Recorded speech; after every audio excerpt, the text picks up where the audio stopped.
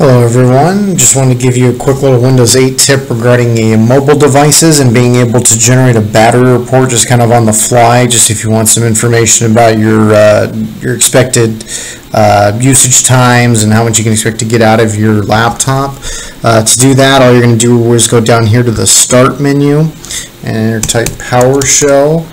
Over on the right over here you should see that come up, hit there. And then this little box that looks like a command line just with a blue background is going to come up, and you're going to type in the command PowerCFG/battery report. And I'm going to hit enter. And you're going to see that output come out with the location of it, which will just be the root directory of your user profile.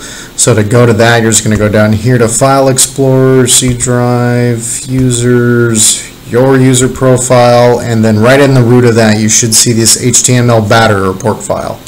You can double click that to open it, and then it right here is just going to have a bunch of information about your laptop or say Surface Pro or Dell Venue. It's basically just going to have the information on your batteries. The reason mine shows 2 batteries is because I'm running a Surface Pro 1 with a power cover, so that's that second smaller battery there. And it basically just gives you general information about the design capacity of the battery, what your full charge capacity of the battery is currently, and how many charge cycles you've gone through on it since you've installed Windows. And down here to recent usage is just your usage within the past 3 days, just to kind of see where it was at.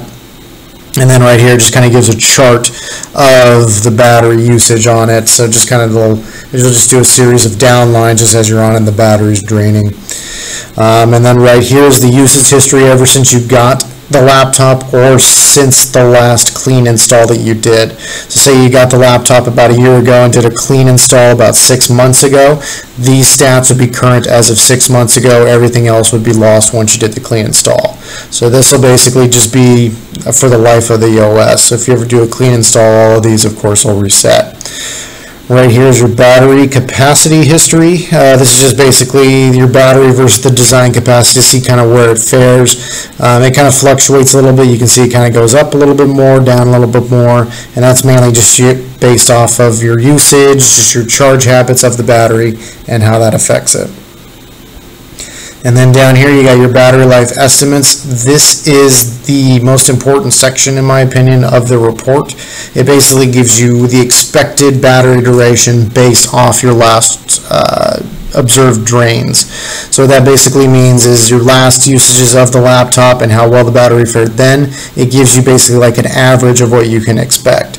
So based off of all my other charge cycles and usages of my Surface, I can expect to get on a full charge about 5 hours and 48 minutes of use out of it.